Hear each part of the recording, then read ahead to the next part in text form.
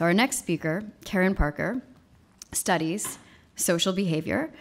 She is also an associate professor in psychiatry and behavioral science at Stanford. This is really easy. I get to just say that over and over for all of the next speakers. She's also a Kavli Fellow, and she has a particular interest in oxytocin and vasopressin, and as was alluded to, she has a preclinical research program in monkeys focusing on biomarkers for autism and similar brain diseases, but also potential treatments. So, Karen? Yes.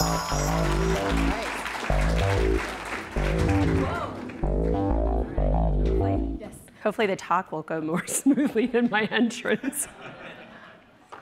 Okay. Okay, so let's start. I'm going to talk a bit about the social brain in health and disease and how framing our thinking about that will provide critical insights into developing diagnostics to detect autism and therapeutics to treat it. Humans, like many mammals, are an intensely social species. We experience, from our earliest days, we experience social interactions as rewarding, and the social cognitive skills that we develop in the context of our earliest attachments are critical not only for survival, but group cooperation and personal well-being.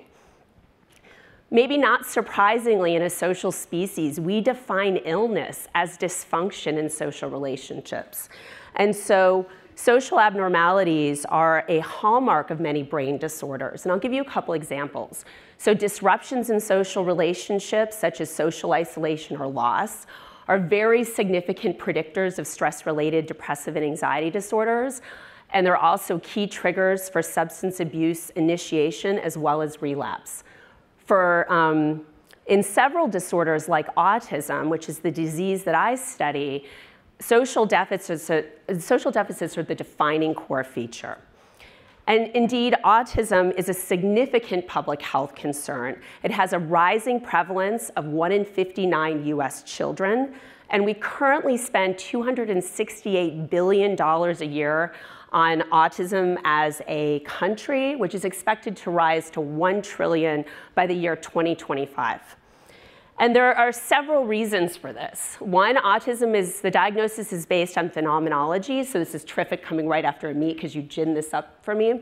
So signs, symptoms, course of illness. And every time we come out with a new DSM, guess what? We change and you're off the spectrum now. And so we, unlike other medical disorders where you would go in, and cancer is sort of where we were, maybe we are now where cancer was 30 years ago. Now you go out, you take out the tumor, you do disease profiling, and then you have targeted therapeutics. We don't have that for autism. So currently it's a behavioral diagnosis, so it's a behavioral diagnosis, and we also don't have any therapies. So the therapies that we currently have are behavioral. They can be expensive and variably effective. And we have 2 FDA-approved drugs, which are antipsychotics that treat associated features such as irritability. But we don't have a single drug that targets the core social features of autism. So given that we have this $1 trillion problem, how do we go about thinking about developing diagnostics, laboratory-based diagnostics, like the rest of medicine, and targeted therapeutics to actually treat these intractable social deficits? And what I'm going to, and maybe this is simpler than maybe we thought. Autism is a highly complex disorder. But I'm going to pose the question, can the neurobiology that is critical for regulating social behavior in every mammal ever studied provide key insights into thinking about the biology when social functioning goes wrong? And we have known for many decades that there are 2 small little neuropeptides that are made in the hypothalamus called oxytocin and vasopressin that are critical for social functioning. We also know that if we experimentally alter these signaling pathways, either through pharmacological or genetic manipulations, we can create social impairments with relevance to autism in animal models. And so I'm going to tell you our translational research story. Because autism is a disease of complex social cognition, we felt the need to develop a novel monkey model where our control animals have social cognition, the presence of the social cognition. We know that it costs over $1 billion to bring a drug to market. And when drugs are tested in rodent models, particularly for CNS indications, we see maybe a success rate when translated into human clinical trials of about 7 to 9%.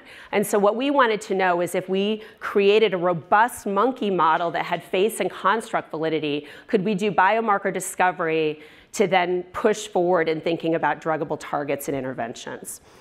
Okay, so our monkey model was based on the idea that even in the general human population, we see these robust individual differences in social functioning. And so I went up the road to the California National Primate Research Center, which is about 100 miles from Stanford, and there's 5,500 rhesus monkeys there. So we created a statistical classification algorithm, and I'm happy over lunch to go into the details, to identify the monkeys at the social extremes of this population. And again, I can go into the details later, but by using eye tracking and eye tracking and sophisticated behavioral tests that we developed in consultation with autism clinicians, we've been able to show that these monkeys have deficits in face recognition, deficits in joint attention, and a variety of other behaviors that we would care about in thinking about autism.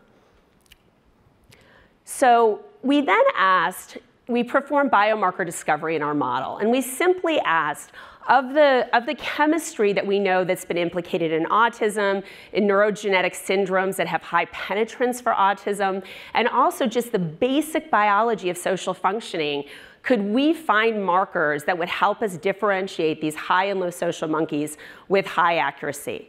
And the answer was yes. We found vasopressin was implicated in this, and that the monkeys that were the lowest in social functioning had the lowest spinal fluid levels of vasopressin. This was only apparent in spinal fluid, which bathes the brain and spinal column. We don't see this in blood. And we also saw that monkeys that had the greatest social impairments also had the lowest vasopressin levels. So we found this in monkeys, and then we asked, can we go to autism patients and ask the same question? And so we performed a study, and I kind of laugh and say that the pediatric clinicians run away from me when I show up, because I'm always trying to drag them into my studies. And so I was told, you can't get spinal fluid from autism patients. We just don't do this. And so what we did was said, well, when are you actually taking spinal fluid?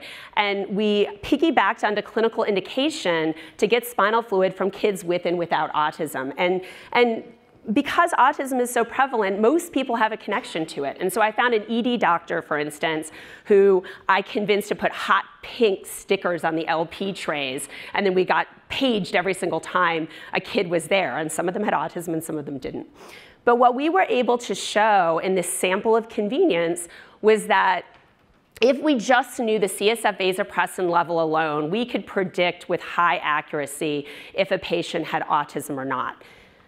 And so then what we did is we partnered with other groups, and then we had a much bigger cohort, and we were able to replicate this finding.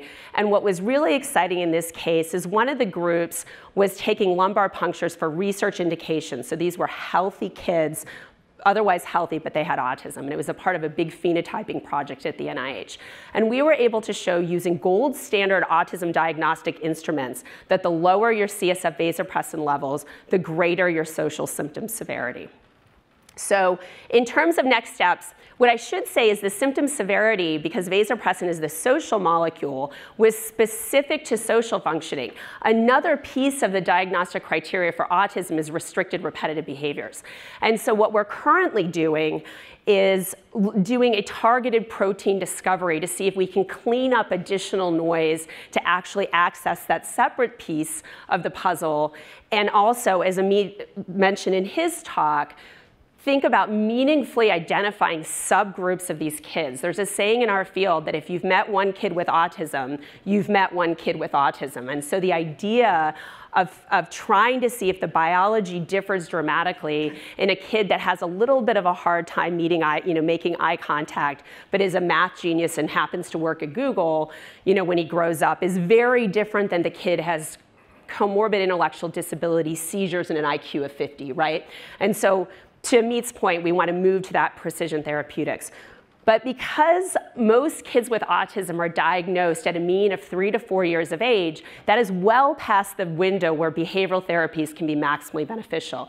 And so what we're trying to do, and we have some really exciting data to suggest that in infants who come in for standard of care reasons in banked spinal fluid, I grew up in the Midwest, so in the Midwest nobody moves, right? And so we could go into the medical records at this hospital and figure out which kids went on to be diagnosed with autism and those that didn't. And we were able to predict with perfect accuracy in kids that were just infants, where they had no behavioral symptoms yet at all, who would go on to be diagnosed with or without autism.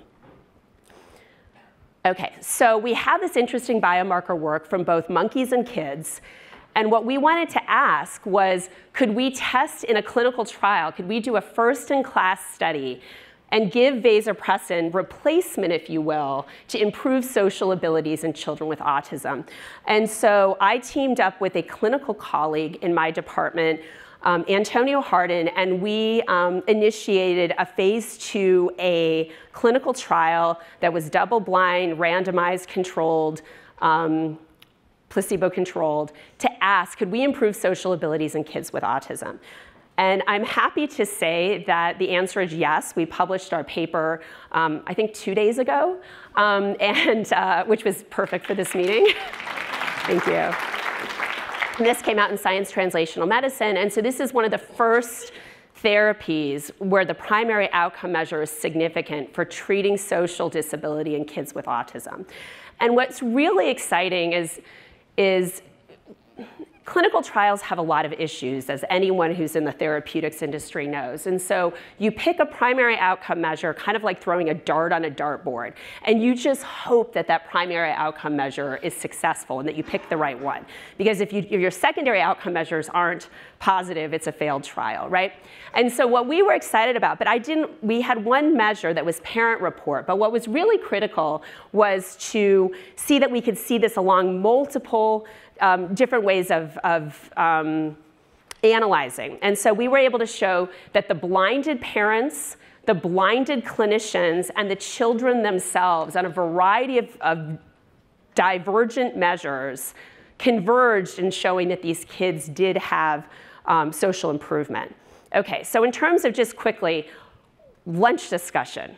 So is an autism diagnosis in reach? I can talk to you a bit about that. Will vasopressin be the first drug that's approved to treat autism? I can tell you a bit about our phase 2B study that's currently underway and funded by the NIH.